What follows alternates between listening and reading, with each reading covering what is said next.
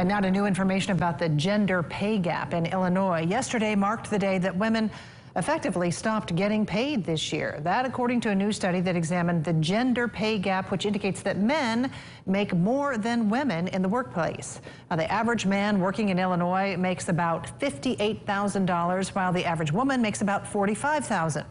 Now that's $12,000 gap means that women have to work 22% longer to make the same amount. Illinois ranks 35 out of 50 states in the largest gender pay gap. That's below the national average. Some states, including Illinois, have taken steps to balance out that pay gap. For example, it's now illegal for employers to ask job applicants how much they used to make in past jobs. Because very often that's what perpetuates that gap.